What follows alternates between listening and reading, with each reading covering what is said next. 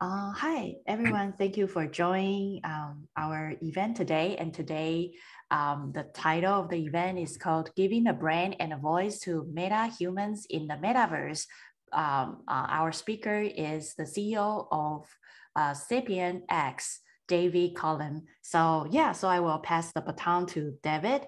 David, you can start sharing your presentation. Thank you. That sounds great. Hi, everyone. I'm David Colleen, CEO of SapientX. Thank you for taking time out of your Saturday morning to come join this discussion. And hopefully it is a discussion. I'm going to do a little show and tell for you, but hopefully then open it up and field questions and find out a little bit more about what you're doing and how it maps into the things that we've been up to. Before I get going here, I'd like to give Just wait for me. Oh, I'm sorry. Hello? I'm sorry, the microphone, I accidentally left it. Sorry. Oops. So I'd like to give you a little background on what we've been up to and how we got to this point. All right, Jim, you're muted now. My background, by the way, out of college was architecture. And I was kind of a radical young architect coming out of Cornell and heading west to San Francisco to design high-rise buildings. But while I was still in school, I was infected by my structural engineering professor, Don Greenberg, who was, turns out, one of the founding fathers of computer graphics. And I got the notion that you could design buildings and cities using a computer, which is very common now, but was unheard of back then. So that's how I got into this. And before long, I had started an architecture firm and then a computer animation firm to do simulations of cities. In 1995, I was backpacking with a friend who said, "How would you like to put the first virtual city online?" And that sounded really cool. She was working on a plugin for Netscape, and we literally put the first 3D things online in the fall of 1995. These were everything from virtual places to digital characters. So that's how we entered all this and started creating the first building blocks of the metaverse. Fast forwarding to today, I suppose I got a little tired of 3D things. So 6 years ago, we founded SapientX with my old friends Maclen Marvit and Bruce Wilcox, two great engineers, one coming from an AI background and the other was coming from a large team engineering background. And we formed SapientX on the premise that you should just be able to talk conversationally to products and computers. And that was kind of a novel thing, and it's worked out for us. So I'm going to show you a video of our latest conversational character, and then go into a discussion about what inspires us, what we're doing, what's needed to make wonderful characters that delight people, and can be anything from customer service representative to a character that tells you about things, whether it's a product or how to find your train or your next airplane ride or whatever. Start out with a screen share here. Okay, so here's a video from Pete.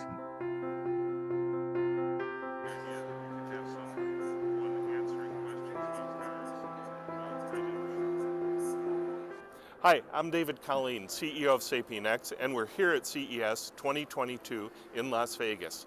It's a great time for us. We were here a couple of years ago showing our conversational characters as interfaces for robots and cars and all sorts of consumer electronics. We have something brand new this time to show, and that's Sage right behind me.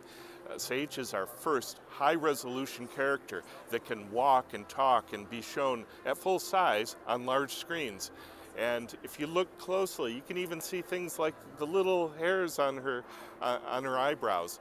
There's so much detail and resolution to these characters that they can effectively act in a retail setting to help sell something, or perhaps at an airport to guide people to their next airplane.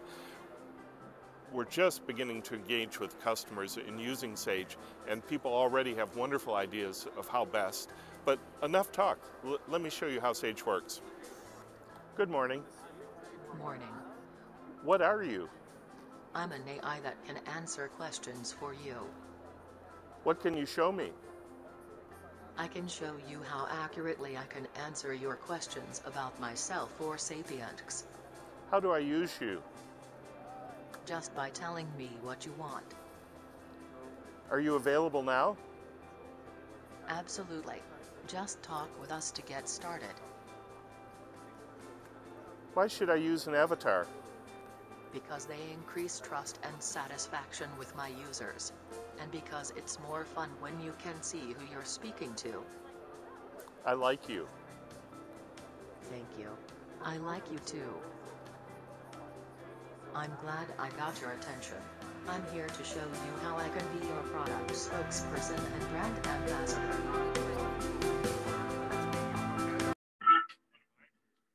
So that's a marketing video, but we want to introduce the world to the sorts of things that we're doing. This work began for us, by the way, 4 years ago. We brought Alex Hessler onto our team. He had just left Pixar and brought Jack Kim with him from Tippett Studios. Together, they had worked on movies like Harry Potter and the original Avatar movie. And Jack is one of the finest character animators on the planet, and was busy working with us in the early days to create these conversational characters. Now, I'm proud of where we are at the moment, but you can also see there's a lot to do yet to making really, really wonderful characters that are completely conversational and act like human beings and can interact with people in manners that we're used to having interactions with. So I'd like to step through some of the things that have inspired us and the key players that have created technologies that were useful to us and necessary to build convincing characters. Before I go into that, do I have any initial questions from folks? Okay, now let me do a screen share on the PowerPoint file.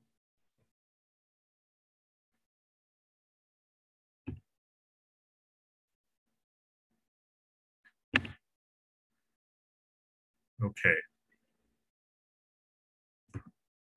So, as I mentioned a moment ago, we got going on this because we thought that the older voice systems that were designed for phone systems, they were geared for very simple yes and no questions, guiding people through a menu system.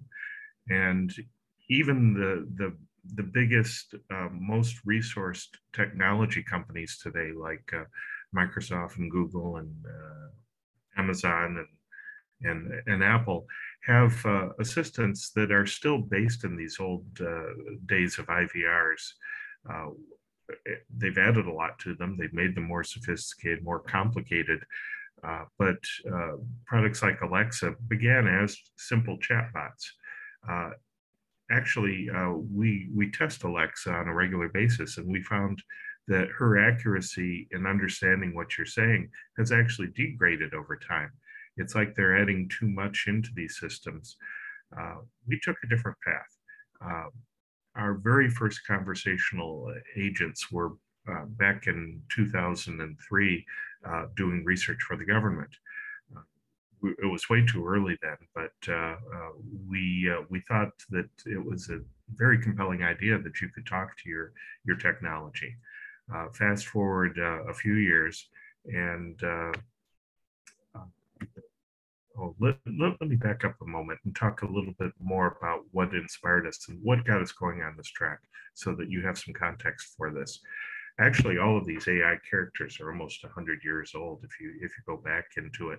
The first mainstream sort of depiction of an AI-driven character was Fritz Lang's Metropolis back in 1927. I think the first time as a kid that I was aware of the notion of an autonomous character was The Wizard of Oz, and I think that's still very much on people's minds. It's still a great movie today, inspiring folks. I was born in 1958. I'm 63 years old now, and so I went through the 60s, and I remember great delight on things like Disney announcing a talking Abe Lincoln. So if you went to Disneyland, you could see a robotic presentation and a synthetic voice, something simulating an AI-powered character. These things filled our imaginations and got us very excited. When Lost in Space came out, I was the same age as that little boy in the image there, and the notion that you could talk to a robot and have him interact with you and do things with you was really exciting. What I didn't know as a little boy was that Eliza came out in 1966. Joseph had brought out a simple chatbot that could interact with you. And this was the beginning of the conversational systems that we use today. In fact, most of the conversational chatbots out there have really not evolved much at all since 1966, but I'll talk more about that in a bit. And then the other thing that really was not a robot or an AI character was ventriloquist dummies. They were very common on TV shows back in the 60s. And as a young boy, you could fantasize that these characters were real. So these were some of the seminal things that were influencing us. Fast forwarding a bit, finally, all of these things started appearing in movies. First with Blade Runner in '82. It's very exciting, the notion that you could have synthetic android characters. Lawnmower Man was the first really wonderful CG thing, and it looks very primitive now, but back in 1992, it was really groundbreaking. Now, this was just before we started putting our own 3D online, so this was very much on our minds as we were building the metaverse. The AI movie, of course, stimulated things, and the very first AI-powered 3D character was built by a good friend of mine, Karen Marcello, for performance artist Stellark back in 2002. This literally was the first 3D talking head that was powered by something that was arguably an AI system. It very much influenced us, and we brought Karen onto our team the following year to do our first work for the government. Sage was done by my earlier company, Planet 9, in 2003. And several years later, in 2009, we were busy doing a game platform that also could be used for navigation in your car and for handheld devices. And that's when we brought my co-founder, Bruce Wilcox, onto our team. Bruce headed AI at several large game companies like 3DO, and he did a ground-up development of an AI system that was based in symbolic reasoning, and that took as its premise that conversation was going to be the future of voice interaction with computers. So our very first system that we built was geared towards giving a voice to navigation systems, but also to a game platform. You can see we're interacting with a little AI character in the bottom right-hand image. Sylvie was a character that would give clues in a game that we were developing at the time called Dark Design. Then a very negative thing happened to the whole industry. Polar Express came out in 2004. It was a kid's movie, and a lot of people watched it. A lot of people were creeped out over it, and the term uncanny valley was formed at that time. The problem with Polar Express was that the emotions being generated and displayed by the characters were wildly out of sync with what they were saying. And as human beings, the things that we are most attuned to is detection of nuances in the faces of people that we're talking to. So it was extremely apparent to anybody watching the movie that this movie was out of sync. So at this point, Uncanny Valley was discussed in the press so much that a lot of people decided that the uncanny valley was something that couldn't be conquered, and that we should not try to make synthetic characters depicting humans because we just couldn't do it. Well, I've always seen it differently. I believe that it's a glass ceiling, and that we can get past uncanny valley just by being better. So I'm going to describe what steps we are taking to get past uncanny valley, and I believe we're getting real close to that now. Now, coming to near term, there was a lot of development relevant to our digital characters in other domains. Robots continued to progress. In fact, when we were at CES 5 years ago, there were dozens of little home robots, all trying to find usefulness in the home and delighting characters, and many of them had voice systems, very basic voice systems, but they were important. There's also a whole side of the industry that's not talked about a lot, and that's the sex robots. They're especially popular in Japan and South Korea.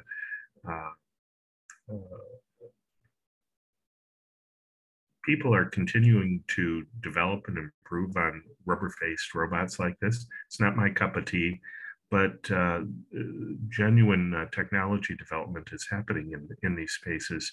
I think we've got a long way to go, but there are companies actually selling these robots. So we have worked with 3 different robot companies so far. You can see about in the bottom right-hand corner an image of the future robots, Furrow robot. We were showing that 5 years ago at CES. So we provided the voice system and avatar control for this robot.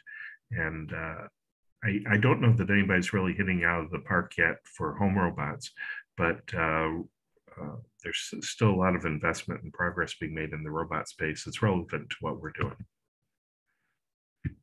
Now, one thing I'll say in general, all of the robot work out there right now has a misunderstanding, I believe, of what a robot's face should look like.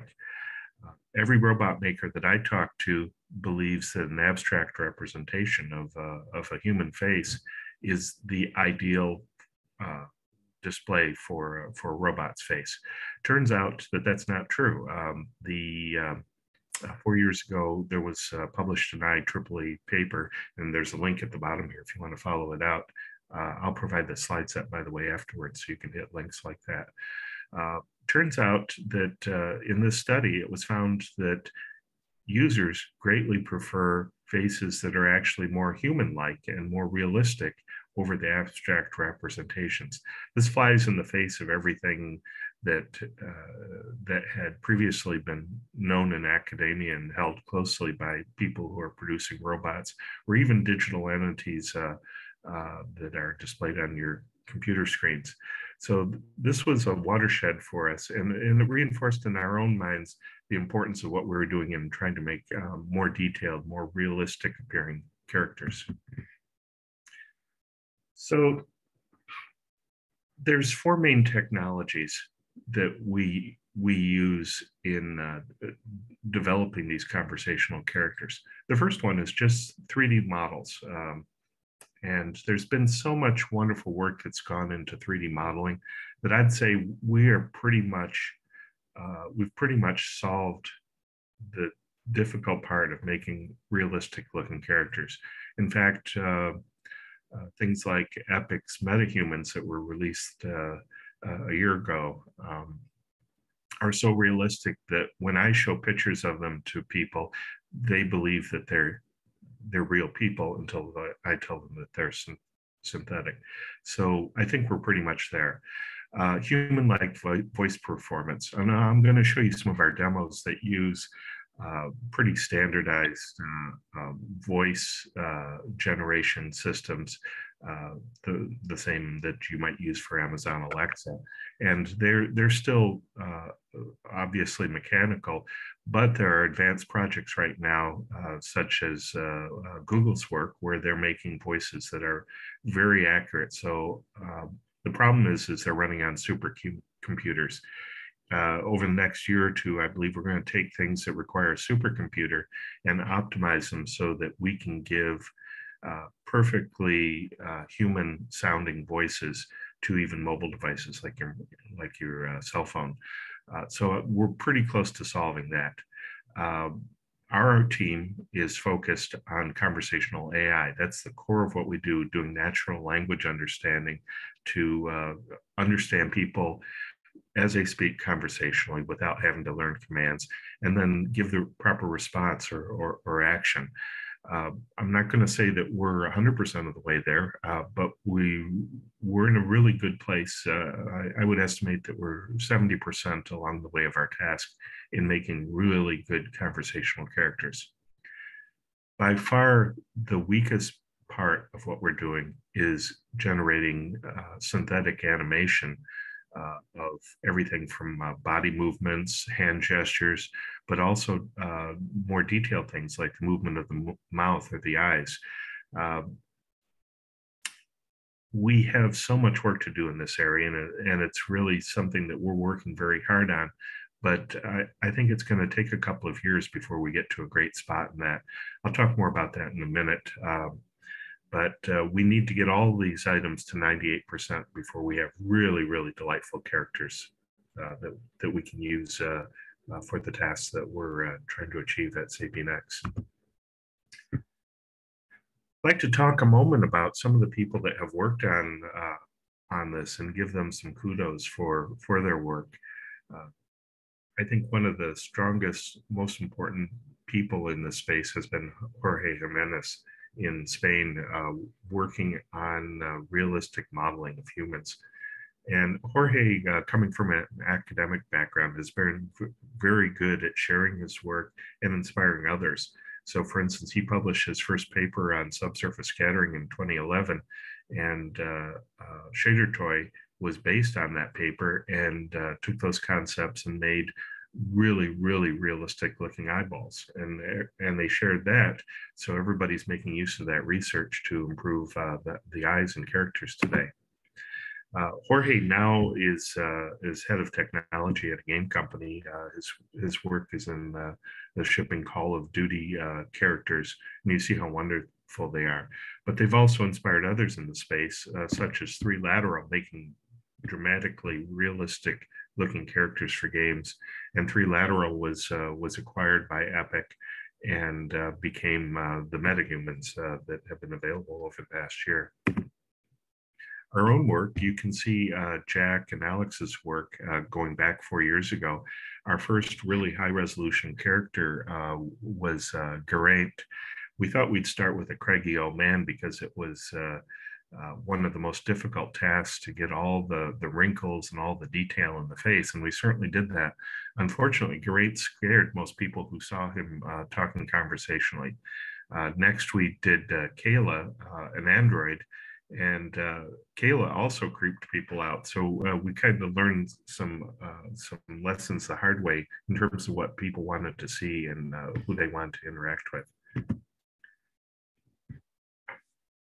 This all splashed onto the big screen 2 years ago at CES when Samsung made a promotional display of the Neon project.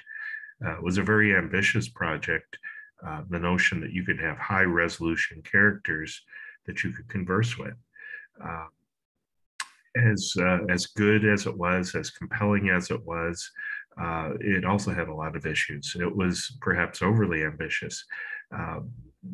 The characters were so computationally intensive that in order to talk to a character, you had to turn off all the rest of the character's animation just so that the three computers that were running it could keep up with the processing needed to process the speech.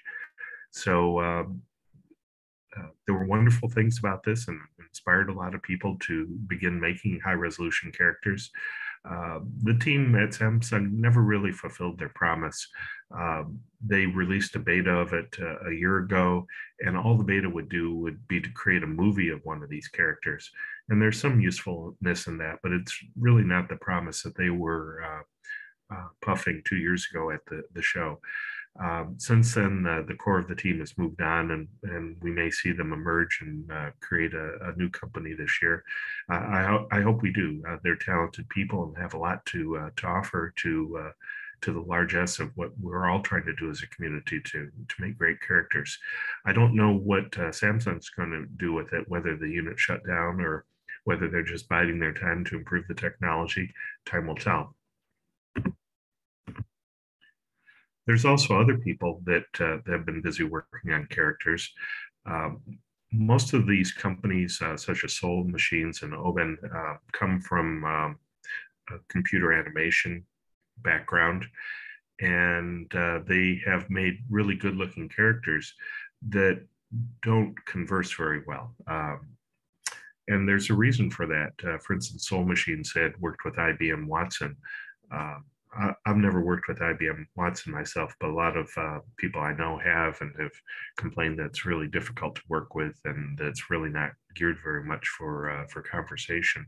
So that points out a problem. To deliver great characters requires a lot of very specialized skills, and very few companies have all of those skills, ranging from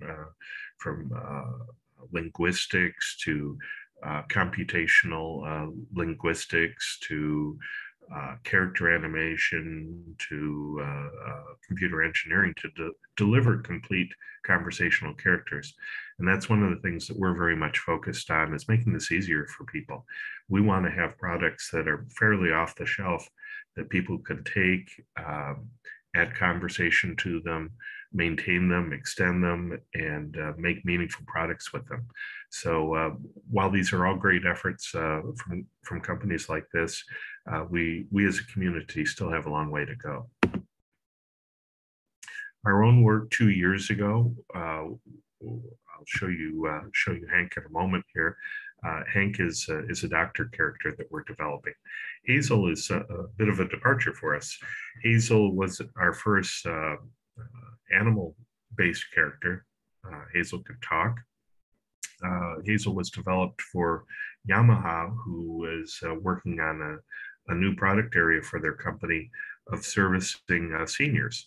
So the notion is that Hazel is a companion for seniors. You can talk to her, you can have her perform tasks for you, but also there's a health side to Hazel.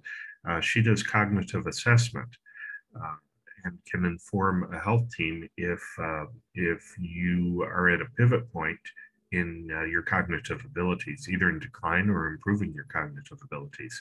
So we're using our AI system in some interesting ways to learn about humans, not to sell their 3D data like Amazon or Apple would do with your data, but to do a better and better job of providing care for you and nurturing the user. So these are important tasks, and we're excited to be working on them. We had a large watershed moment a year ago. Last February, Epic released the results of their 3-lateral acquisition, calling the new characters metahumans. So you can, in the nReal game engine, add all of these wonderful characters for free into your game or your product interface.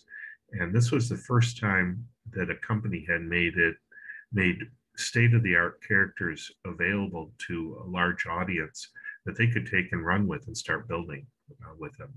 As wonderful as they are just puppets, if you will. They're waiting for you to animate them. They're waiting for you to add a voice to them. And last fall, we showed the very first metahumans publicly that could actually talk with you. And that was the Sage character that I showed you at the beginning of this talk. This was huge, and you may have noticed in the press that Unity, the direct competitor of the nReal game engine, Unity acquired its own company and is beginning to integrate high resolution characters into their game pipeline. So that's not ready for use yet, unless you're just making movies with the characters. But in terms of real-time use of the characters, they're not fully integrated into Unity yet. Perhaps next month at the Game Developers Conference, maybe Unity will share more of their work with us on and their game plan on the release of those high-resolution characters. This was a wonderful thing for us. It meant that our customers could take off-the-shelf characters and begin to build metahumans that could interact with people. So I showed you already a video of Sage. This literally is us taking one of the metahumans. Remember, we're not in the avatar business per se. We're in the natural language understanding business.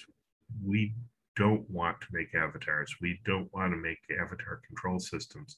We want to make it easy for our customers to take our AI and to easily integrate it into off-the-shelf character platforms such as the Epic's metahumans.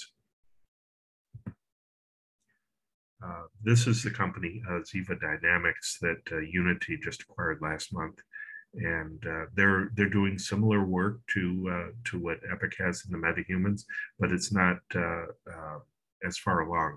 So I imagine they're going to put a lot of resources into this and make them available a little bit later this year. So shifting gears for a moment, I want to talk about what's gone into making human-like voices that are giving us the ability. That girl did a video about Star Wars lipstick. So this is a voice. I'll play it again for you. That girl did a video about Star Wars lipstick. So this is based on Google's Tacotron open source effort that they released 5 years ago. And this is something that we use ourselves to create synthetic voices for our characters. It's pretty good. That girl did a video about Star Wars lipstick. You can still tell that it has a bit mechanical, bit of a mechanical sound to it. I'm too busy for romance. I'm too busy for romance. So the voices are getting better and better, and I'm sure some of you saw Google's release last year of their really very human-like voices. We're waiting for those supercomputer-based voices to be made more efficient so that we can begin using them in applications that we can deliver. We're getting really, really close on this. That girl did a video about Star Wars lipstick. I'm too busy for romance. There was also something a few months ago where, or pardon me, 2 years ago, where Alexa started having customized voices. We can take recordings of people and create synthetic voices based on them, and they're pretty good. In this case, it was John Mudge that you could select to be the voice for Alexa. There was also controversy a few months ago. You may have seen the short movie on Netflix on Anthony Bourdain. Well, there was one part where they wanted Anthony to read a letter. Well, Anthony's dead. He couldn't read the letter, so they synthesized his voice. It sounds like the sound clip's not working on it. It was okay, and they didn't say anything, and that was the reason for the controversy. People thought it was wrong that the video production company had taken Anthony's voice without any permission and created a synthetic version of it that read part of a script for this video that they had produced. I think you're going to see more and more of that, where people blur the lines between real and synthetic, and it's not always going to be well received. There's also things like in the chatbot world that are getting better and better. Mina is some wonderful work that Google released 2 years ago. This is a different domain than we work in. It's all text-based, but they're doing very important work to push things along in this space. The last area is appropriate animation. a lot of the seminal work began about 15 years ago at USC in their Institute for Creative Technologies. ICT was largely funded by the Department of Defense, doing things like soldier training simulations and the like. ICT developed something that they call Smart Body, which was a system that could interpret what a character was saying and give appropriate facial and hand gestures that would go along with that dialogue. And it's still one of the best things in use today. It's getting a little long in the tooth, so people are working on improvements for this work that began 15 years ago. There's also a lot of AI work that's being done to control characters autonomously. Companies like NVIDIA are leading the charge on some of these things, including AIs that take videos of actual humans and ingest them into a machine learning process so that the computer can learn what an appropriate response is relative to what a character is saying, and dynamically generate that animation. Here's work over at Unity, doing autonomous generation of computer animation of character movement. Now, this would be kind of a weak AI, but it was a meaningful step in automatically controlling characters as they're moving. There's also a whole world of the deep fakes.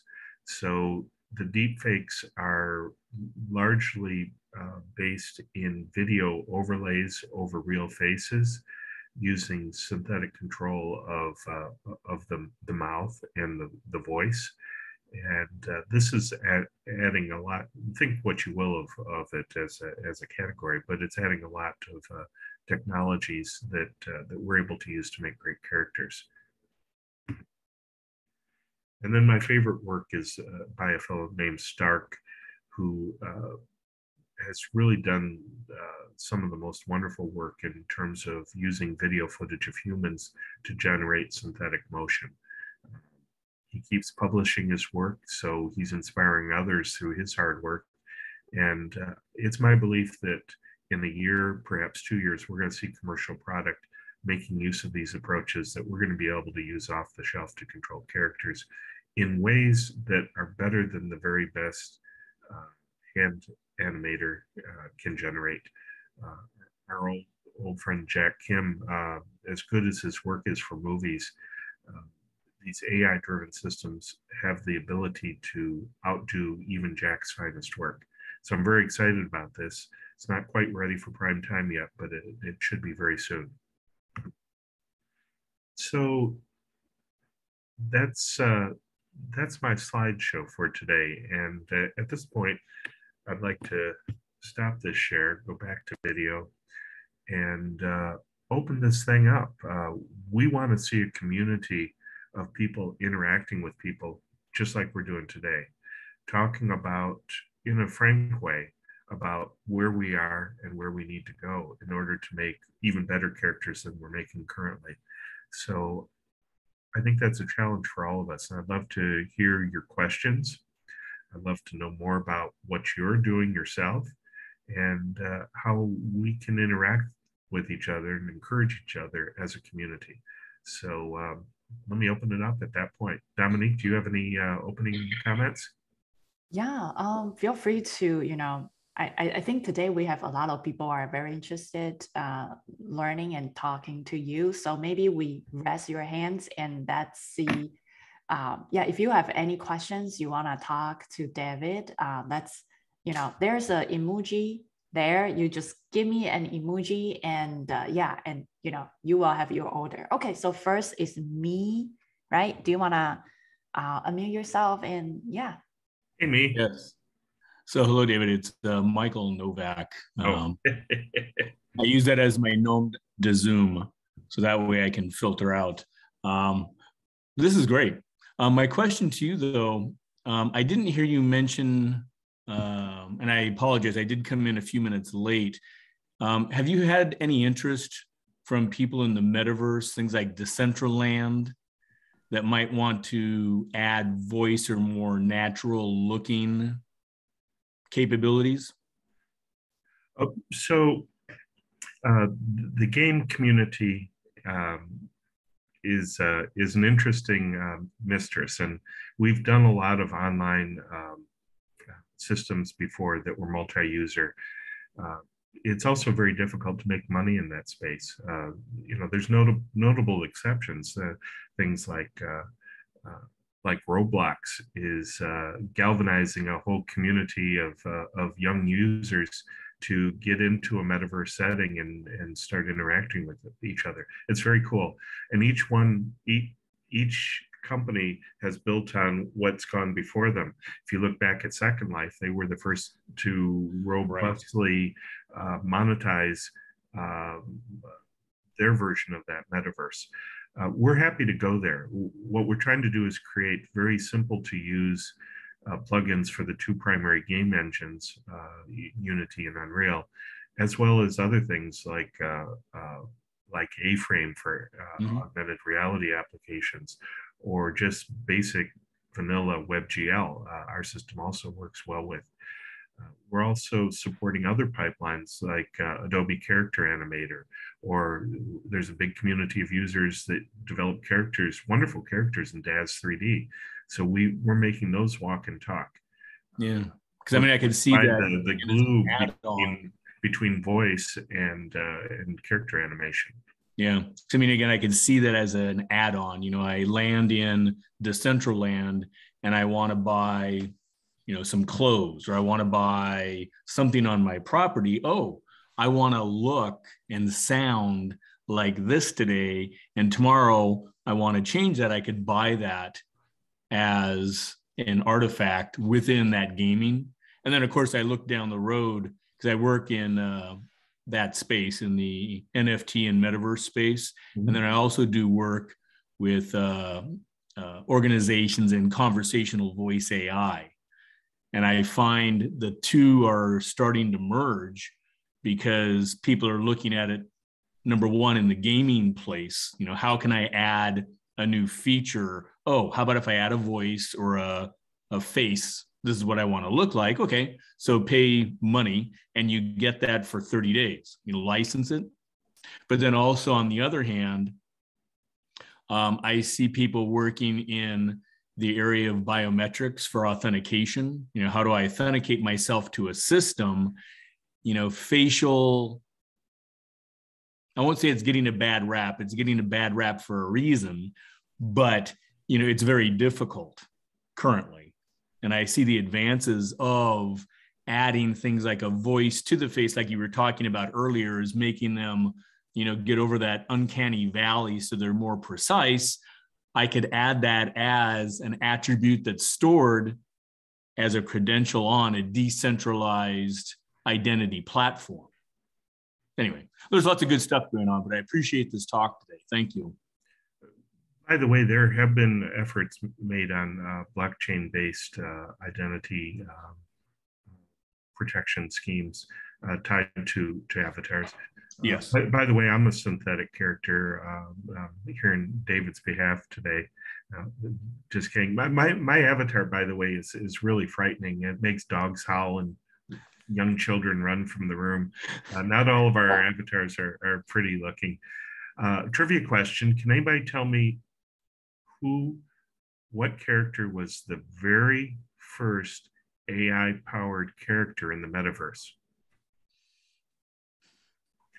I see a lot of blank stares, so I'll go ahead. In 1996, Dusty the Dustbin joined the metaverse in a Black Sun Point World, their version of the metaverse. And Dusty was literally a little vacuum cleaner with eyeballs.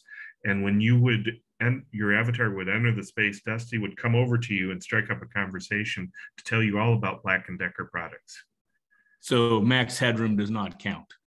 No, because Max was never in the headroom, and Max was never synthetic. Max was a real actor being filmed. and made video process to look like a synthetic character. But still, Max was important because Max inspired a lot of us to do what we do. Yeah, cool. Yeah. Any more questions out there? Yeah, the next one will be Jean. Jean, do you want to, unmute yourself? Yeah. Hi, I think your product is fascinating. I was wondering, is a beta version of the SDK available? What are the hardware requirements to run processing on the local machine? And what is the cost to the developer? Okay, so first of all, we don't have an SDK ready, and let me explain why. We opened up our API 4 years ago and found that perfectly great engineers were stumbling a lot. And it turns out that conversational AI is such a specialty that that doing a good job of it is challenging. So we found that early on, we needed to help our customers, even great engineering teams, to build complete solutions, teach them how to use it in a very hands-on way so that they could extend it and maintain it over time. That's why we've chosen not to make complete SDKs yet, but we're pretty close to it. We have all the components necessary, for instance, to make a Unity or a nReal SDK. So where we are right now is just helping people rather than turning over a shrink-wrapped SDK to them. You may see that change in about a year. In terms of performance of these characters, we have two primary pipelines. One is characters that are just torso-only characters that are made for smaller screens. And our second main pipeline is based on the metahumans and Unity-based characters that are high resolution, 4K and up resolution, that are full body. The characters can walk and talk and go anywhere you want. By the way, I can do a little detour here and show you the low resolution characters on our beta site. Let me do another screen share here.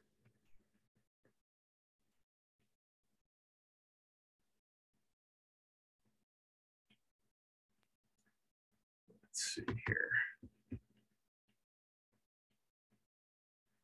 Can everybody see the black SapientX screen with the red dot? Yes. Okay. Hello. 您好. Hola. こんにちは. So this is our internal beta test site right now. Welcome to SapientX. We make products talk. I can talk to you about our software, who we are, or almost anything else. What would you like to know about? So this is our general Sage character. Glad you're here. Hello. How's it going today?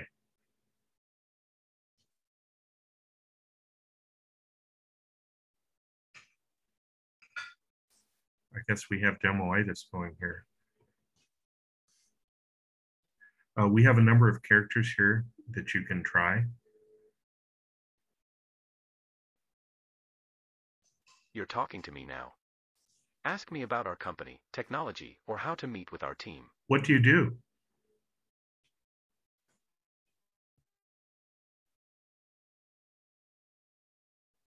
Anyway, you can see that these characters are smaller, lower resolution characters that perform well on smaller platforms.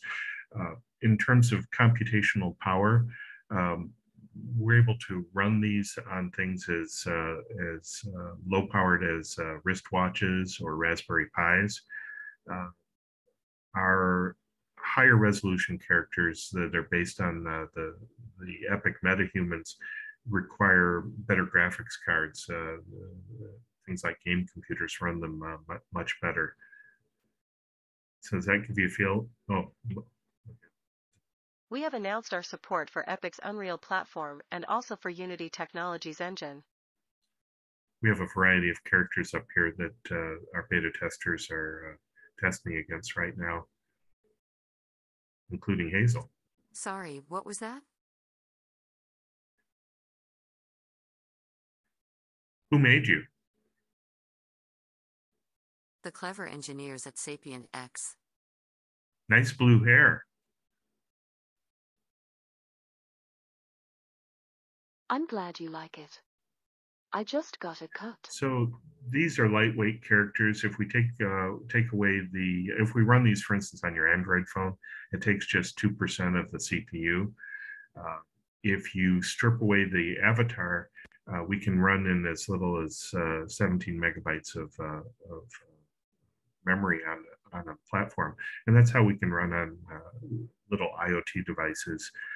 Some of our prototyping right now is with the largest appliance maker in the world. Their vision is they want these voice capabilities in air conditioners and washing machines and very prosaic sort of appliances in the home. And we've got solutions that are anything from very high-end game computers all the way down to these tiny devices. Does that help, Jim, answer your question?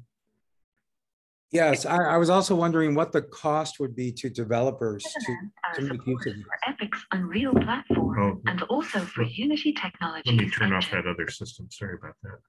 It's okay. Okay, it's just me now. By the way, we have a character that plugs into Zoom meetings, and her name's Kelly. So you can send Kelly an email, and she shows up in a Zoom meeting. Her first things that she can do is take notes, summarize meetings, send the summaries by email to everybody who's participating. And we also have question answering from unstructured data. So for instance, you could turn Kelly loose on your company's information stack and answer silly questions like what the sales results were for the Phoenix operation in 2018, and Kelly would come back with an answer. We're trying to find useful tasks for our AIs to achieve in common settings like this kind of meeting. So what would the cost be to developers once you get your SDK available? Okay, so the costs depend upon the setting, what's in the system in terms of functionality, and how many units are going out the door. Most of our licensing is based on per unit sales. We also do SaaS models. If we're talking about 1 million cars that have a voice assistant, we're talking about a cost of roughly €1 or $3.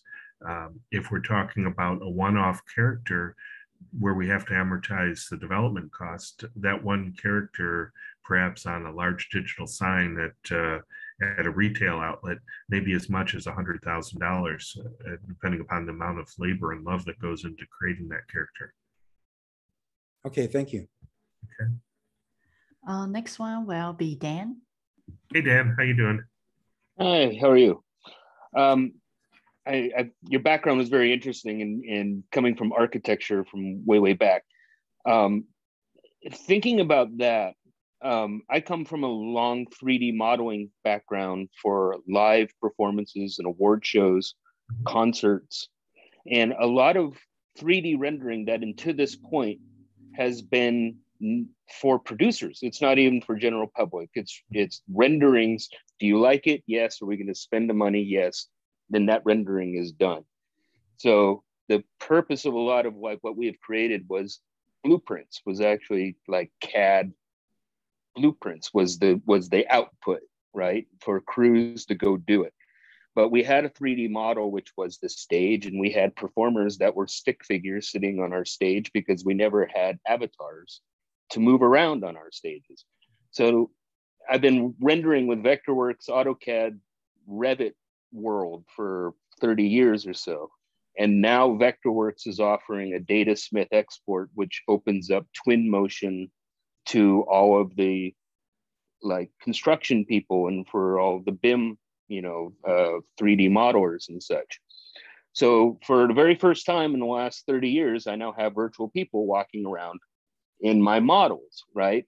And my brain is going, wow, I can make them dance too, because now I've got my little dancers on my stage. And the next step is to put a performer there and to put them center stage so that I could show it to the performer, not to the public, but to get it sold and built. Now, once that gets sold and built, it has strong metaverse like potential by that point. So I'm kind of throwing that out there of like where we have been with and without avatars and voices and what possibly could be next. So do you remember in Star Wars, the chess game where you had the little animated characters that you move around? There were actually two different Star Wars that had those chessboard, and our animator Jack Kim did those characters for the second one. I bring it up because what we're trying to do is make it as easy as defining the looks of the character, the personality of the character, what the character says, how it interacts with people, and dragging and dropping it into a scene. Twin Motion and MetaHumans are doing exactly that for us for the very first time. And for me, it's 2 months old and revolutionary. So like if those had voices and they were programmable and I could start to put them in formations on stages and such, you can, it's not for general public, but it would be eventually.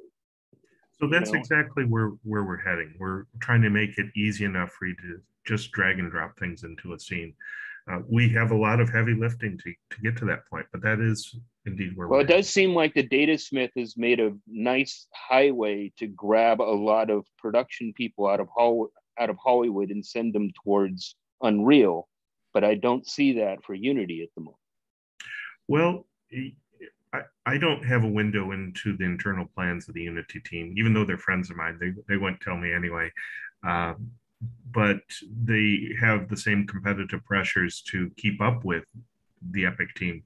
So I'm pretty sure you'll see something that brings them to parity in terms of availability. By the way, as cool as the MetaHumans are, the gotcha is to use Unreal in a game or an application that generates more than $1 million, you have to pay them royalties, and that's okay. I mean, they're giving you a lot, so the least you can do is give them some money in return. But if you use a MetaHuman, you can't drag it and bring it into another game engine. You do have to use it in that Unreal pipeline, and that's one of the reasons teams like Unity are creating their own characters now. Well, thank you very much. Hey, thanks, Ted. Yeah, thank you. Ellen? Hey, Ellen. Hi, thanks for having me. Pardon my breathlessness, I'm walking uphill. You've alluded to the uptake of where your applications are going, the appliances, the medical patient assessment with a cat. Where are you seeing, or have you identified the categories or the industries that are most motivated for your tools? So let me talk about that. We started in the automotive industry because we had been working with them for many years. It's a bit of a difficult mistress because from the time you start talking to a car company to the time your voice assistant might ship in that car could easily be 6 years or more. And 2 years ago, we were faced with a problem. We had COVID breaking out, and businesses were not just stopping communicating, but they were taking away their R&D budgets to prepare for the economic losses due to COVID. Now, with the auto industry, they had a second shoe fall, and that was the chip shortage. So they had cars sitting in lots ready to go to people and were missing a part or two that they just couldn't buy. So 2 years ago, we decided to broaden our focus into some other markets to see where the gold vein was for ourselves. And what we have found initially is a lot of interest in the health market that you mentioned, digital signage. And that digital sign could be a kiosk or could be a screen in a retail setting, acting as a brand ambassador or informing you about a product. Could be at an airport or train station, giving you directions. There's a lot of different uses. We just did a proposal for a bank. So you walk into the bank branch and the character starts talking to you about product offerings from the bank. So there's a lot of different places that we can use these characters. We also are working with a couple of vending machine companies on touchless vending machines. There was a study done in that market saying 87% of US people don't want to touch that screen or that button on a vending machine anymore because of COVID. It totally makes sense. If you can just talk to that machine, and get your can of Coke or your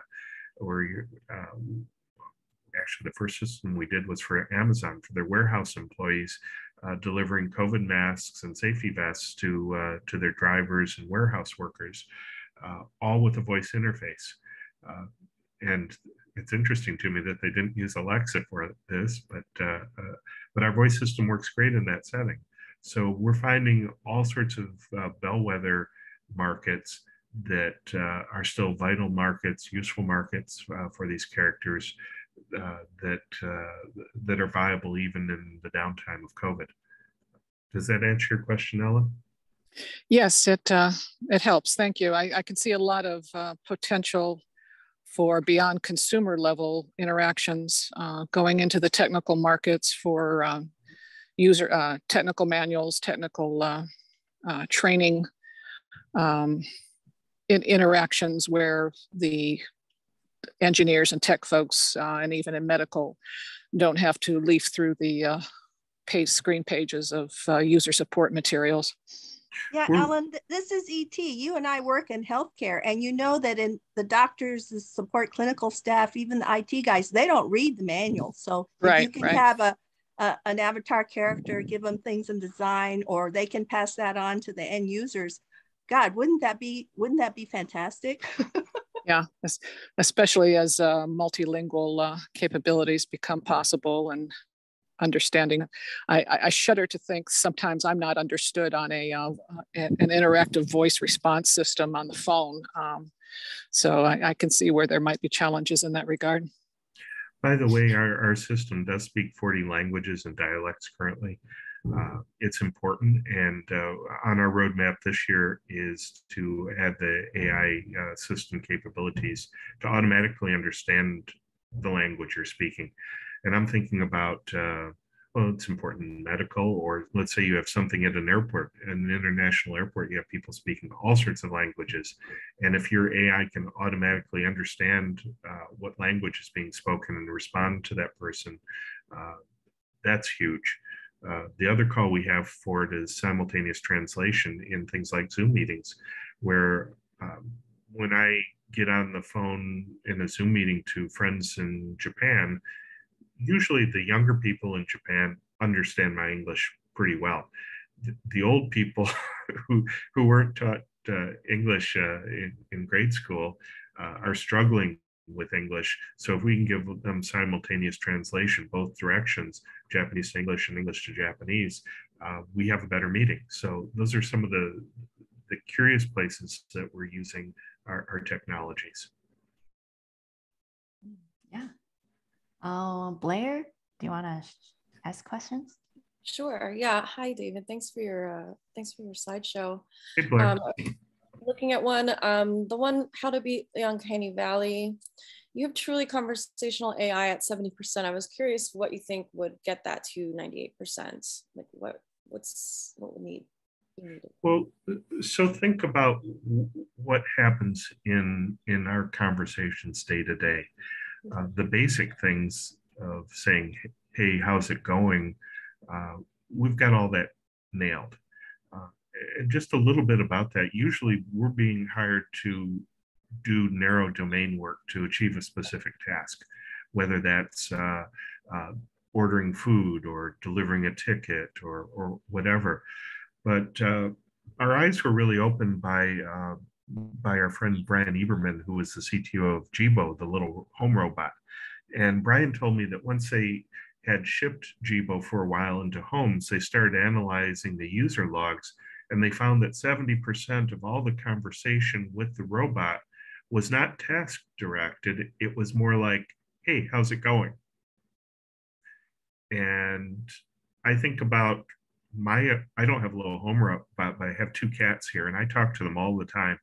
And I think there's a basic human need of socializing, even with something that can't return my conversation.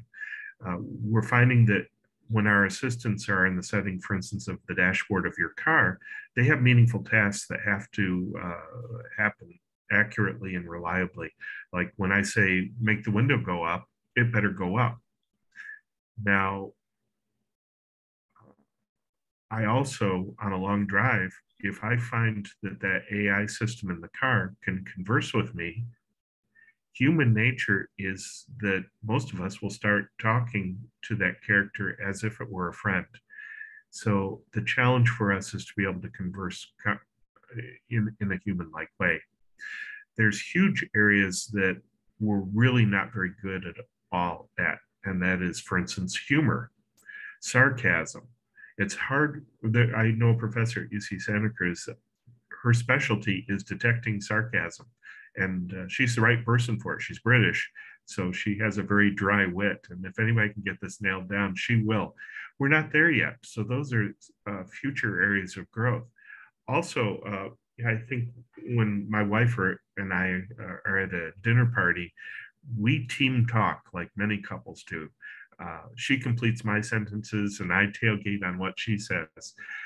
That's something that our conversational systems, nobody has tackled that area. So when I say that we have 30% yet to do, actually it may be bigger because there's so many different ways that we act in a social setting as we converse. There's a lot to do.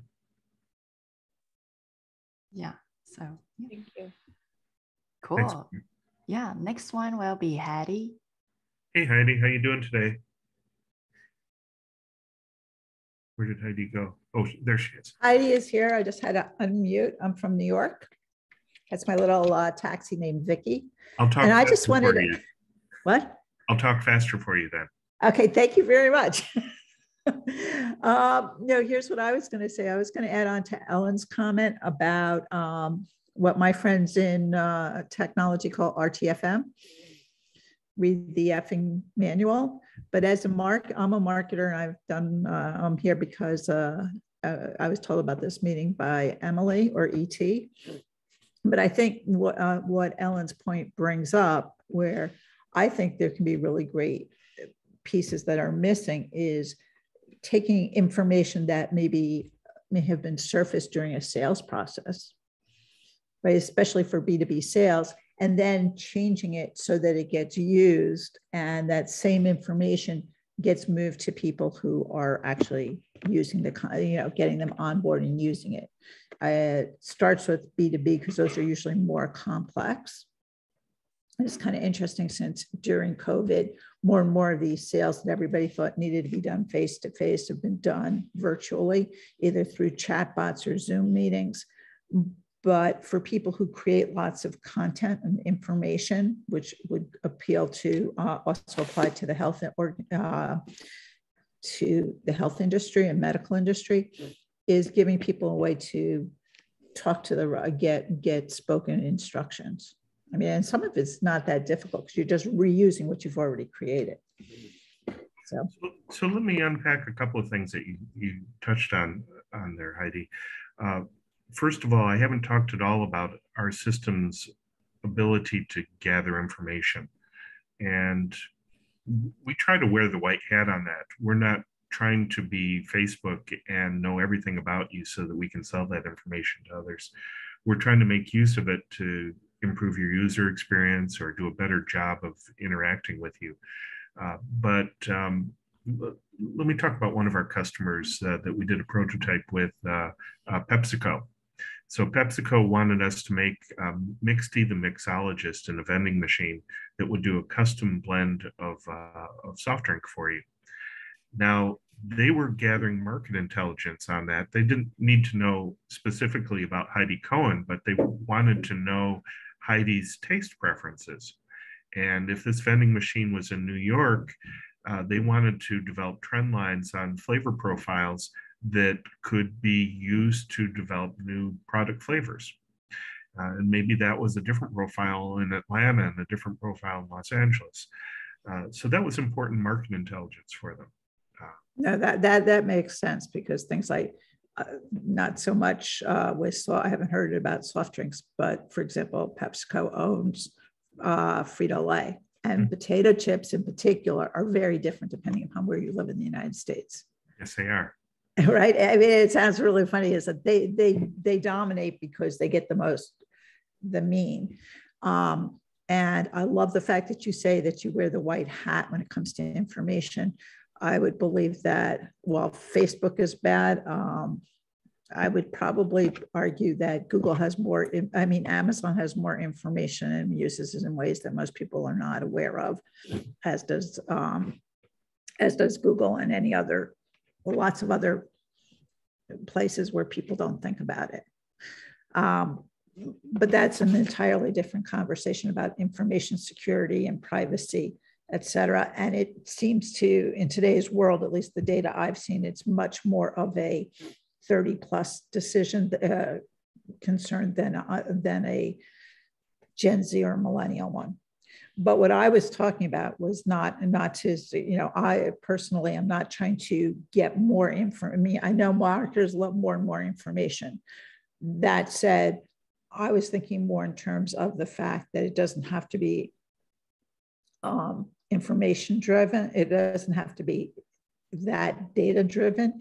It's that the kind of information that is associated with a product in a specific purchase. So for example, in marketing, I might have a lot of how-to videos that I've created all this content. So it's part of the, getting you through the purchase cycle, where I think the purchase cycle breaks down. And I don't want to overtake your, because everything here you've been talking about is much more advanced. And what I'm talking about is just taking, let's say, the information, let's say, really simple. It doesn't have to be a B2B sale. Let's say you're a parent and you buy, like I had a friend buy a swing set during COVID, and he said, I needed a third hand to hold the instructions, right? If you just explain to someone how to put this stuff together, which a voice device or a phone is probably the best thing.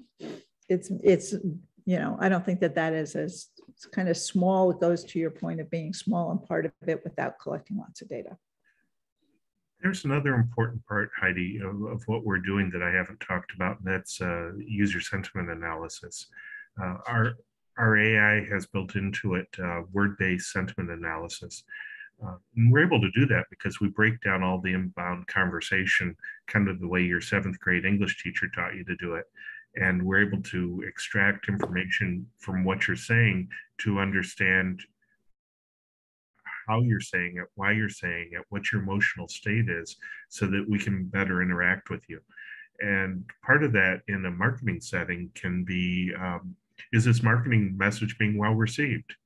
Is it pissing people off? If it is, we can alter how we interact with that person and get better and more fine-tuned at doing that. Oh, that sounds great. Sounds like it's something that people who use either chatbots or IVAs would love to do. Yeah. In cars, for instance, with Mitsubishi Mia, we monitored 3 things. Are you getting sleepy? Are you inebriated? Or are you beginning to experience road rage? And each car company has slightly different things that they want to measure, but those are important things to know and react to in that particular setting. As I said, here's my car.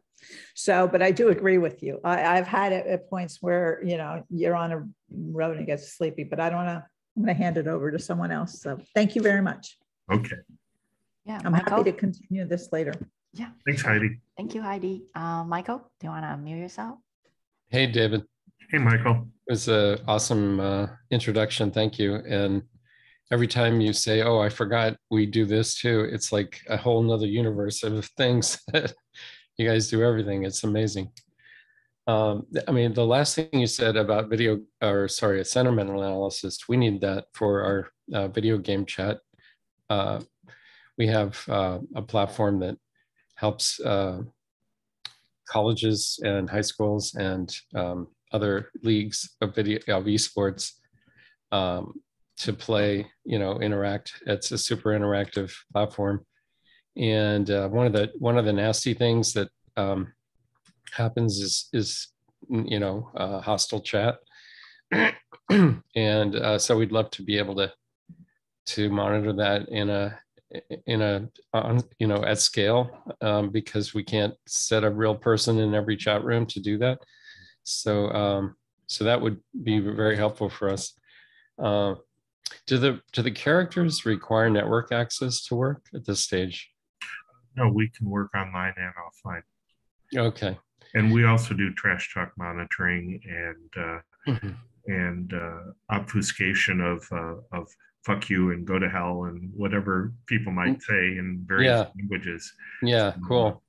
We deal with can any of this be done in a browser at this point? Or? Yeah. By the way, those characters I showed you a moment ago were running in Google Chrome. Okay, so yeah, because we decided to commit to a browser-based solution instead of doing apps and for our platform. And when Unity pulled the plug on their web version, that was really bad for our. We thought maybe we made the wrong choice after all. And then it seems like the whole advancing of web graphics has kind of stalled a little bit, and it's now focused on game engines instead. So the problem with what Unity did, Michael, was they used EM scripting to take their C++ code and push it out as JavaScript, and it made a very fat client. And a much better solution is just to natively build all this in WebGL. But the tool pipeline for building WebGL apps is not nearly as good as it is for doing Unity and Unreal. Yeah, that's our problems as well. In terms of other just ideas to throw out to you, when my first daughter was born, which was back in the 80s, that gives you a sense of my age.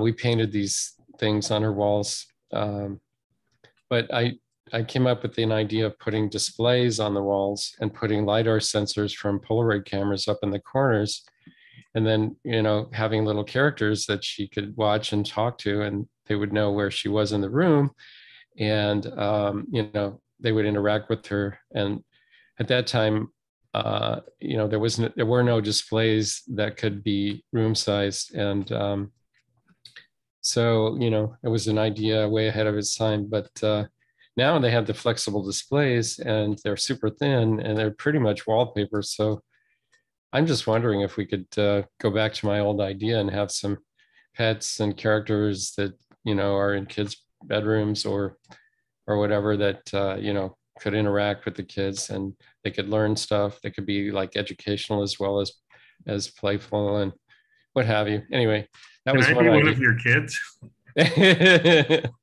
There was a neat display at CES this year. I don't know if you saw it. It was a tabletop display, and I think it was in the LG booth, and they were displaying little 3-dimensional game characters on your kitchen table.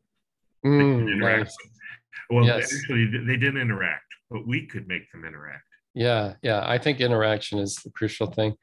I was stuck in a hospital bed in the UK in 2015. I had an appendicitis, and then it ruptured.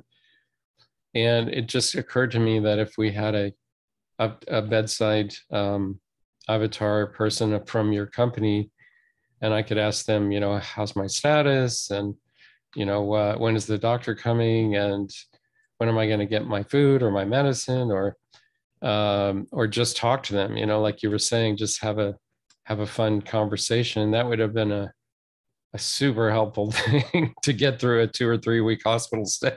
I think it's a wonderful idea. One of my favorite proposals was for robots to greet children at the Jack Nicklaus Children's Hospitals in South Florida. These are kids that have been diagnosed with cancer or some terrible, scary disease, and they're going to the hospital for the first time, and they're petrified. And you can start warming up that experience and interacting with the kids with a virtual character. It's got to be a wonderful thing for them. Yeah. I mean, I have a lot of friends who are musicians, and they've, done the best they could. They get pianos installed into the hospitals, and they would play music for the patients and stuff. But so they had some real, kind of interactive stuff going on with the conversations around the music. But anyway, the other things that occurred to me are libraries. If we continue to have libraries, I think avatars who can be virtual librarians could be really helpful, because each person could get one when they came in the library, and they could help them negotiate their knowledge search in much more powerful and natural ways than a Google search bar would do. We built something a little bit like that as a prototype for Lowe's. The idea is the characters on a big screen. When you walk in the front door, you might say, where do I find the XYZ wrenches? And our character says, well, that's aisle 17. I remember going to a Home Depot and trying to find a come along, and they passed me from person to person. Finally, they found the old guy who knew what a come along was, and he said aisle 17. That's great. You could nail that right off. Yeah, I mean, it could be on a tablet or a phone or whatever, and then it won't disturb everyone else, because you can just wear your earbuds. And same thing with museum docents. It's so much more nice when a real person is walking around with you and talking to you and telling you about the art, and instead of the little tape recorder that just says, go to station number 7 now, and when you get there, let me know. And I just think that would be, if you could ask questions, of the virtual docent, that would be so powerful, and the knowledge sphere can be, fairly small. So it's the database you need, the knowledge you need for that space is confined, so. One of my old friends is working on that particular thing for the Van Gogh Museum in Amsterdam. Vincent can tell you about his paintings. Ah, perfect. How wonderful. Huh? Perfect. Yeah. Anyway, just wanted to throw some ideas out to you. I just say one point to what Michael just said about museums.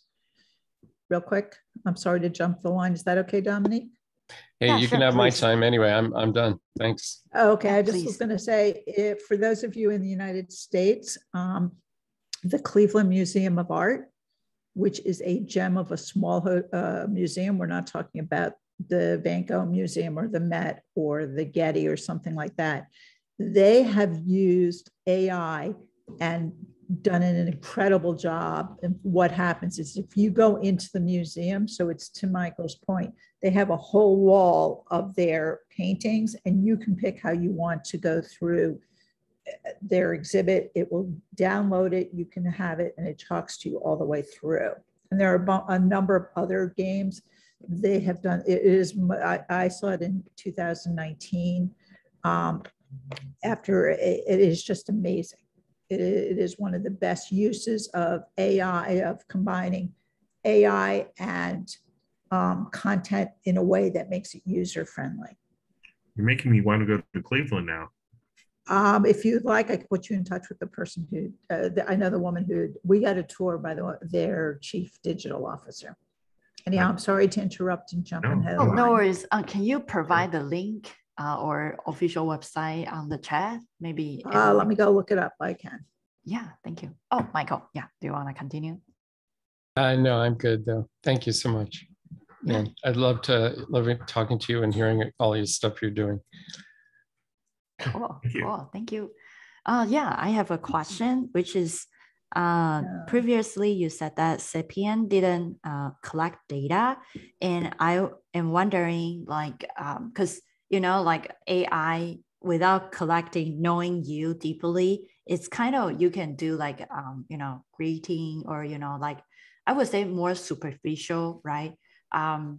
Function, but how can you personalize that person? Because without collecting data, you don't know that person, then how can you provide, for example, like just Michael said that, oh, my medicine, like when can, like it will remind you to take medicine, but without knowing your history, how can this bot or meta-human help us to deal with something more complicated rather than the simple greeting or a simple entertaining? Yeah, my question. So maybe I had misspoke, Dominique. We do collect data. What we don't do is sell it. Oh. We see that as being the line that we're being careful not to cross. We think that a conversation is a very kind of sacred and trusted experience. and that we can't violate that by selling that, by hiding what we're doing and selling that data. We also have to be very careful that we don't collect data on children, which there's been a lot of lawsuits over companies that cross that line, and perhaps rightly so.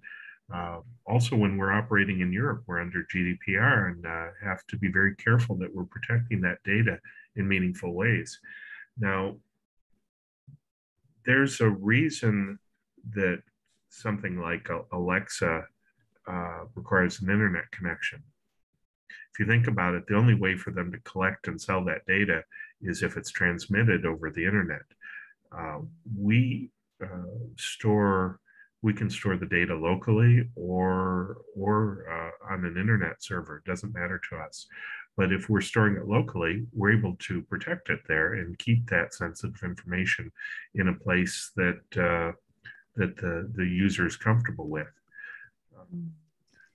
Yeah, and another question is that if AI, because we all seen a lot of movies, like and there are a lot of horrible prediction, which is once AI learns so much and they have their thoughts or they become like anti-human, because actually at the end, the evilness of this entire planet is human. They will figure out pretty soon because they are so smart. And because all those stuff is kind of like, I know, like we are trying to make those meta-humans serve for us. What if one day they fight for their rights? For example, like some prom or, some sex, robot. What if they want to have the same right as human?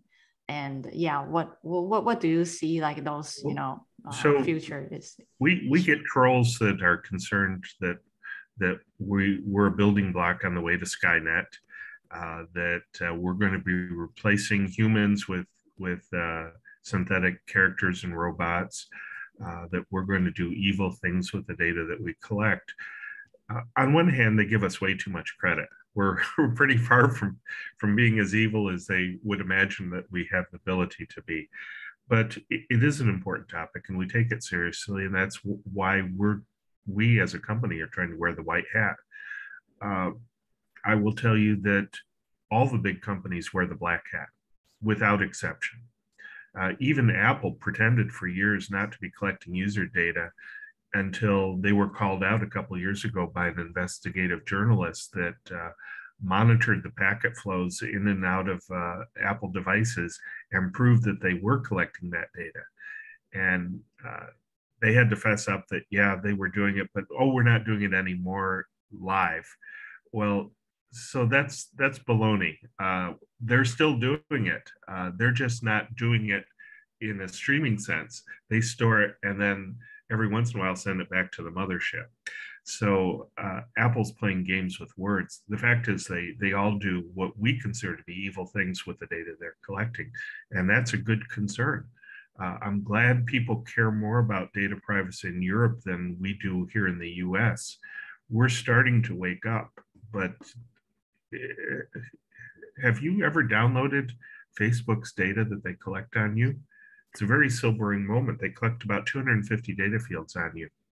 Oh, right now I work for Facebook, so I'm not allowing saying anything, but I just ask question on my personal behavior. But yeah, I mean, all those Facebook stuff, it's just legal bounded. I couldn't. So I'm not going to ask you then to go there, but I'll tell you that there is a lot of information. There's also healthy conversations happening internally in Facebook, where people are questioning, are they doing the right things?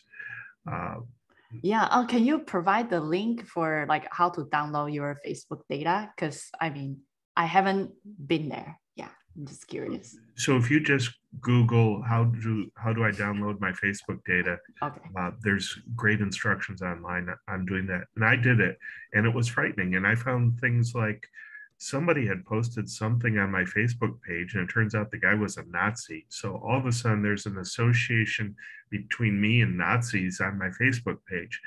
That's pretty scary stuff. And viewed by the wrong person, misinterpreting the data. Maybe they would construe that I was somehow related to this person. These things concern me a lot, and we don't want to be that kind of company. We want to be somebody that people trust. Let me talk about trust for a moment. There's been some landmark studies that one of them found that in a medical setting, people will tell our characters more than they'll tell their family doctor. So the researchers were astounded by this. How could that possibly be? So they did a second study and found out that the reason was that our characters don't impart judgment. When I go to my family doctor, I go, I know, I've gained weight. I don't want to be judged, but even the most talented doctor imparts some sort of judgment on those experiences. And that's why we trust these conversational systems more. Another study found that when there's an avatar to the voice, the trust score goes up by 20 to 25%. That's pretty important. So it means that the visual properly tied to the voice improves that experience such that people trust more. Another study was based upon if you put some eggs out at the side of the road, I'm a farmer, you put eggs out on the side of the road and a basket where people can put the money on an honor system, they found that if there was a picture with eyeballs next to that basket, people were more honest. This is very interesting, doodling eyes, right? Like yeah. In our first work in the Metaverse back in '96, we were working with Black Sun. Black Sun found that nobody would come up to avatars and talk to them if they lacked eyes. So there's some deep sort of stuff embedded in us human beings that tie conversation strongly to a face, a properly formed face with eyeballs that animates the way we're used to seeing humans animate. Yeah, that's very interesting. Yeah, so maybe, put some, fake avatar around my house and can keep me safe or something. I don't know. Yeah, thank you so much. This is very interesting, conversation. Yeah, and the next one will be Gene. Yes, I'm an engineer. I'm sort of fascinated by your preparation process. And just as a contrast, I'm going to throw a link in the chat. And it's about a system called Megatron Transformer. I'm not kidding. This is from NVIDIA. They must have licensed the name. And anyway, the article, which people can read at their leisure, is about this AI system that read 63 million English news articles from 2016 to 2019, 38 gigabytes worth of Reddit discourse, and a huge number of Creative Commons sources. And it actually participated in a debate about the ethics of AI.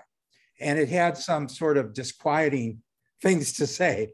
But anyways, what my question is, and I also have a suggestion for an application area, but what my question is, it seems like this setup process that you go through is the bottleneck in your process of getting this out to market. And I'm just wondering, what is the difficult part of that setup process? And are there any ways to sort of reduce that bottleneck? Okay, so there's a lot in that question. So let me just focus on initially what it takes to make a conversation, a synthetic conversation. So historically, every voice system that you've ever interacted with was created by an engineer in a text editor. That's a bottleneck. And a lot of the conversations have been written by engineers. And I don't mean to slam engineers, but in general, the best conversationalists I know are not engineers. Engineers our best engineers tend to be people that are very focused and maybe have a little bit of Asperger's going on. They don't tend to be the spark plugs at the cocktail party. So what we want to do is open up conversational design to people who are talented conversationalists, to make characters that are engaging, and to provide the tools that a non-technical person might be able to use to create these conversations more easily. So we've been working on a system that we call Ray Gun Studio, that operates on the notion that Hollywood script writing tools that are familiar to non-technical people would be a good interface paradigm for creating AI-powered conversations. So that's something that we're working on. I can also tell you about a second, more ambitious program that we're working on that we've had in a patent process that was just published in December, and that is that we can use our AI characters to converse with you to design a new AI character. And forget Hollywood script writing tools, just talk and create a new character by talking. We have another thing that goes way back to our earliest government work. The project back then was called the Virtual Saddam Project. The notion was, what if the AI can read all the books available on a person and distill that information and assume the personality and the thought processes of that person. We're heading down that road right now. There was an open source project released by Stanford that a lot of people have worked on that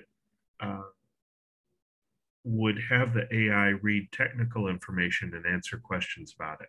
What is the name of that project, by the way? It's slipping my mind, but if you do some Googling, you'll find it. And about a year ago, one of the people who had done leapfrog development on that system got better than a human being. Wow. By just a little bit. Wow. So for us, we could use such a system, for instance, to read a car manual. Exactly. Or the marketing materials for a product. We also trawl through Wikipedia, and our system will answer questions from Wikipedia. You got 40 terabytes of data there. There's a lot to go through. So far, we just answer questions about people and places. Yeah. Okay, the second part, are you finished with that? I can go on for hours, but I'm finished for now. Okay. The second part of what I wanted to say is that I think one good application area is for, there's a lot of people that are getting older and getting senile and going into nursing facilities and so forth. One of them being my mom. And so one of the things that she likes to do is talk to friends on the phone. And she's always losing her list of telephone numbers. So we bought her one of these Jitterbug flip phones. She can't really handle anything with a computer. She's a total technophobe. And my dad used to handle all that stuff. He used to design robots for manufacturing, but he's passed away. And what I found when I was researching all this stuff is there's not really anything that's very good for what she needs. You can get the Jitterbug phone. The latest version of it has some problems. For example, if you ask it to call someone, you have to say, Alexa, ask Lively to call so-and-so. And try getting an 80-something-year-old to do that, And so I'm in the process right now of writing a bunch of Alexa routines to get around all that stuff. Plus, you want to limit when people can. One of the other big complaints about that product is that a lot of telemarketers call. So you need to get around that. You need to be able to create a whitelist or whatnot to get around that kind of stuff. So I have some ideas for how I can do that. But in general, my mom would like to view photos. She would like to play music, but she just can't handle something like a tablet or a smartphone. And I think, but she can talk. She can talk your ear off for hours about stories and so forth. She has no problem conversing. So I would think a system like yours would be perfect for that domain. And there is a huge number of people entering those types of situations. So the research really reinforces what you said. We are most popular in our voice systems with the very young and the very old. Uh-huh. I'll tell you, my eyesight isn't what it used to be. So I find even myself at 63 starting to be more interested in voice interfaces than ever. Yeah, I have like an Apple Watch, and you have to have a voice interface for that. And a lot of the fonts on the smartphones are like 1-point fonts. I can't read them. So you definitely need better user interfaces for a lot of these things. Yeah, absolutely. Agreed. Thank you, Jim. And next one, Heidi, do you want to ask questions? Hey, Heidi. Yeah. Hi, I just was going to comment on a couple of things that were already said. When you were talking about having, there's two. One is when you're testing who talks to who and who gets recognized by these avatars. One of the problems a lot of early companies have had is that it only sees people who are white. That at times people of color have to wear very big glasses and things so that they are visually seen by the I think this goes back to your comment about the what people will say to their doctor versus what they will say to an avatar. And I think there's 3 points. One, some of these from what I've heard, some of this AI does not necessarily see or view people of color. They're not as inclusive. And sometimes the language is different. The second one is I have heard similar to the doctor that people will say more to an avatar than they will say to a human. Applies to other situations where there is kind of like, you don't want to tell the doctor, yeah, I gained a little weight. Well, it could actually be more something that's actually more negative. It happens. I've heard people say that this applies to things like credit. I'd rather talk to an agent than go into my local bank and say, I need more credit, because then they'll look at my credit score and they say, oh my God, how could you get such a bad credit? How could you not take care of that? So they're more likely to use avatars, and I believe this, I haven't seen research, but my guess would be regardless of age, if they think there's no judgment, it's judgment free, which also gets you into age issues on certain things, let's say with under 18s. And lastly, to Jim's point, I think that it depends who's using those phones and how you program them. So I'd like to bundle your comments into kind of a category of accessibility. Okay. I just wanted to bring those points up. I'm sorry. I should probably not have been. I think they're important points. So I'd like to talk about that for a moment. I'm kind of excited about what we're doing because we have had proposals of using our voice systems for people that have vision issues.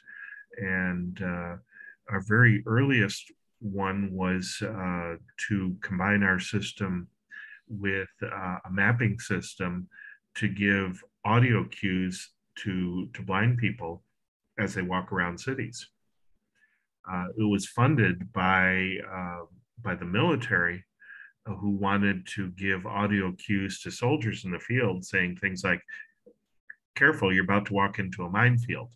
But the same technology could be repurposed for people to help them navigate in the city that they couldn't see. So I'm excited about that. We had the National Park Service. They had a dilemma. They have a submarine in San Francisco that you can visit, but only if you have the physical ability to climb down into that submarine. So they wanted a virtual version of the submarine that a person could tour if they weren't physically able. So I'm excited to make equivalent facilitation for people who don't have all the same physical abilities that I have. Now, our system doesn't have at its core a vision system.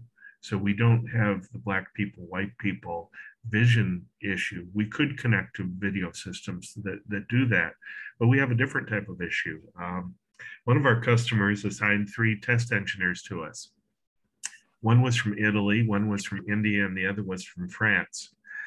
And it was a huge challenge for us to give an equivalent experience to those 3 engineers that have had heavily accented English.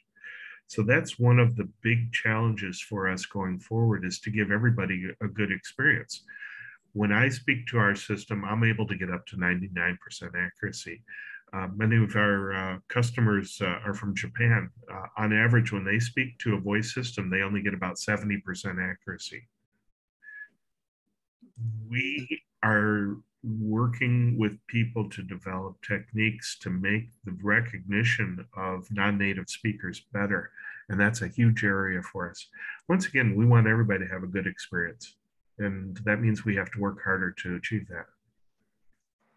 Yeah, thank you, David. I have one question. It seems like right now the Apple Watch or Apple device will be our new doctor, which help us to monitor everything like a purity data. There's no judgment. Maybe sometimes I see one phrase which is like, oh, you walk 5,000 K step less than last week, and I feel guilty, like, oh, I have to go out and walk. And sometimes my Apple Watch will pop up like, hey, you can do it, you still can do it. It's like a late night and I didn't close my rings, and it's just like trying to get you up and start exercising. So I think interesting thing is that technology is slowly replacing the doctor part. Then maybe in the future, you see like people even trust the AI robot more than a doctor. Then maybe doctor can be,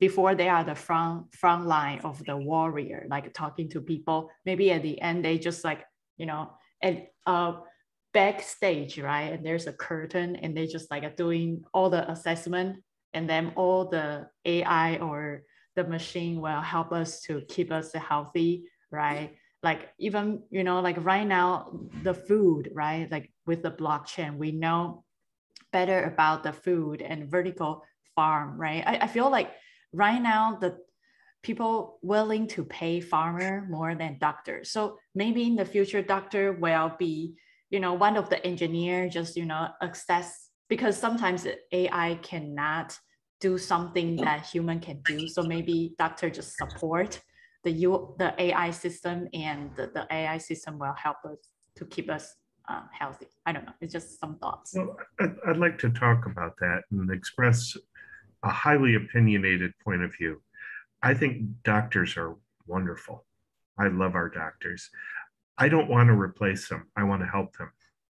And I think there's 3 areas that we can help them the most. One is doing the things that they hate doing, such as a patient interview. There's no reason a doctor or a highly paid professional nurse should have to take down my address and my allergies and all that stuff. Or, you go to the pharmacist and you go to pick up your pills, and the pharmacist with their years of training has to say, now take water, take this two times a day. Do you have any allergies? We can do that for them. So we can do the boring. Number 2, we can do the things that the doctor's not around for. We can monitor you 24/7 and report issues to the health team. We can ask you, did you take your pills today, Dominique? We can watch you taking your pills and report to your doctor that you did. So that 24/7 capability is something that nobody can afford to do otherwise. And talking about affordability, I think there's another thing that's not talked about much, and that is if we can do a good job of certain tasks, we can provide them more economically. Our very first customer had us do a psychiatric evaluation. Now, she had been she had headed a 500-person psychiatric firm for a number of years and had reduced the psychiatrist role to a set of rules that we could impart to one of our characters to do psychiatric assessment, evaluation, and recommendations. And there are people in the health community that think we shouldn't be doing that because only a doctor should be doing it. But if we can do a good job of something like that, we can provide that service to people that ordinarily couldn't afford it. We did the same thing with another startup that was doing career counseling. And maybe we can't replace a career counselor, but we can certainly supplement that career counselor and provide meaningful advice for somebody who maybe otherwise wouldn't use it or couldn't afford it. Yeah, I do hear like in one podcast, it seems like they address that radiologists, right? Will kind of become obsolete just because AI will do a better job to do that. And also radiologists, they have like some danger exposing themselves to the radiates. So I think a lot of structure will be changed just by AI jumping, and also like some nurse, right?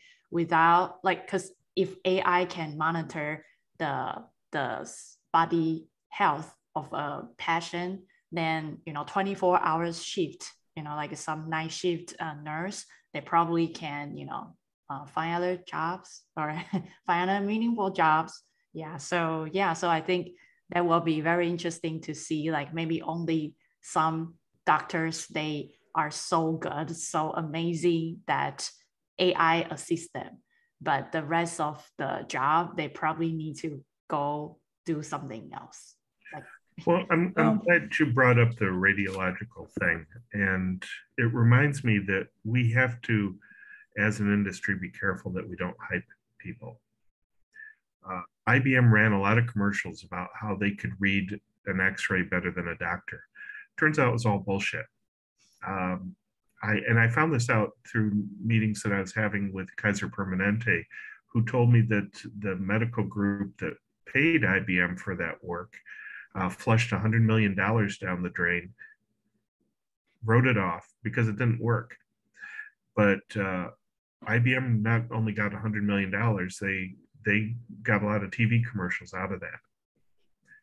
IBM also did things like showed Watson guiding a bus, and it was a delightful commercial.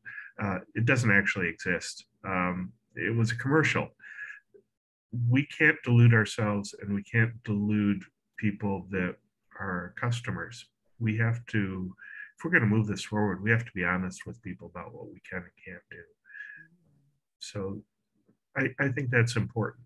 There's a Digital Beings Facebook page that has about 6,000 people in it. And if you read the posts on it, people are talking about all sorts of imaginary stuff as if it was real. We have a digital influencer that's out there selling people and creating all this momentum for the products that they're supporting. And I see so much of that stuff. And then the press gets a hold of it and starts talking about it as if it's real. And then you get the trolls coming in saying, oh, you're building Skynet. And this can be very harmful to those of us who are trying to be real with people and create things that really work and actually serve important needs for people. So I'll get off my soapbox. I just want to be careful that we don't delude ourselves and we don't delude those people that we're building these systems for. Yeah, thank you. Yeah, Michael? Yeah. Oh. Michael? Hey, just one quick. Hey, Michael. Hey, man. Just one quick thing about the issue of interpreting speakers with accents that you brought up a while back. I got a patent at Nokia for having the phone do training, voice training recognition training while you're on the phone. Mm-hmm. And then having this sort of nugget of rules and stuff that would be available to any other service when it came time to have you be understood by the other service. So there's this sort of whatever nugget of data and rules and things that has been trained, to recognize you and understand you. And then, when it comes time for your system to recognize me, then I can just grant you access to this nugget, and now you can understand me, basically. So that was, I don't know, they thought it was a good idea and they filed it, but I don't know if some sort of maybe some sort of an open source thing or something that would contain that nugget of speaker recognition could be standardized, and maybe it could be that all these systems could up their recognition level by having trained data as available as well. So it's an interesting topic. There is a wonderful project that Mozilla started a few years back called the Open Voice system. And it was user contributed voices to build data models to train in all the world's languages. And some of them are much further along, but there's languages like Quechua from Peru in there. And eventually there will be enough native speakers of Quechua that will contribute their voice so that we'll be able to make conversational systems that understand languages that were dying languages before. And we'll keep them alive or serve underserved communities. We've done proposals for medical networks in Africa, and Africa is a particularly difficult place. There's more than 300 primary languages in Africa. We only speak 3 of them currently: Arabic, English, and Afrikaans. I suppose French colonial and Portuguese colonial languages are also spoke there, but there's all sorts of languages in Africa. India is another one. There's hundreds of different languages there that we need to support, and perhaps through open source things like Mozilla has started, we'll be able to do that. Yeah, that sounds fascinating. When I worked for Fujitsu, the native speaking language was Japanese, but they often spoke English on the phone. And so the phone would have had the ability to train on them speaking English as well as speaking Japanese. And when I worked for Nokia, obviously the Finns speak English all the time on their phones. So it was easy to train the phone to recognize the speaker in multiple languages that way. And create this sort of data that could be shared to another system that would make the other system smart all of a sudden on that particular speaker. There's interesting research that's going on for non-native speaker recognition. There's a professor at San Francisco State, Guy Brazon, that was just kind of playing around with voice systems. He found that by training an English-speaking system also in German and other languages, that all of a sudden it understood non-native speakers better. He doesn't know why, which is typical of ML researchers. They don't always know why things work. They just know when they work or don't work. But we are making progress as an industry on understanding non-native speakers. Yeah, that's fascinating. Thank you. Yeah. Cool. Yeah. Any other questions? I think Heidi, before you raise your hand, do you want to share your question? Oh, the point passed, so it's okay. You folks all I was going to say is I have great questions. It's been a lot of fun talking with you. Yeah, I don't want to keep everything We've taken this in a bunch of different directions, and they've all been good ones. I was going to say the one thing I was going to say is that I believe it's the Mayo Clinic actually has been using AI not for all of the medicine. And I think a lot of people wouldn't be using, let's say, telemedicine if it wasn't for COVID. But the idea of using it for what's considered compliance in medicine, meaning getting people to use the medicine and follow-up visits and things like that, and that's what they're using it for. There's very healthy research that's going on in AI with Mayo, Cleveland Clinic, Kaiser Permanente. A lot of the big organizations have groups that are doing meaningful work in those areas. There's even small groups. My friend Mike Garito founded Ellipsis Health here in California, focused on one thing, understanding depression, and using the AI systems to monitor depression in people. And he just closed a $28 million round. So I guess they're going to make a product that actually is going to help people. So that's pretty cool. Cool. Yeah. Any other questions? Anyone? Last minute? Last one? Okay. Yeah. Thank you. Yeah. Thank you, David, joining us today and be our speaker. And we had a lot of very high level talk. And I really appreciate, I know you are really busy, and I really appreciate your time and pulling all the really amazing futuristic concept and also history, right? History of the robot, and share with us. And thank you so much. And yeah, and hopefully see everyone next Saturday. Bye-bye. By the way, I just posted my email for everybody, and I'll send the deck to Dominique to post for all of you. Thank you all for spending so much time with me today. And it sounds like you're all doing really cool stuff. I'd love to know more. Feel free to write me, okay? Cool. Thank you. Yeah. Thanks, everyone. Thanks, David. Thanks, everyone. E.T., I think we've connected most of us. So I'm on LinkedIn, and, you know, keep those ideas coming, and hopefully we'll be able to work together and make good things happen. Thank you. Yeah. Thank you so much. Yeah. Bye-bye. Thank you. Bye-bye now.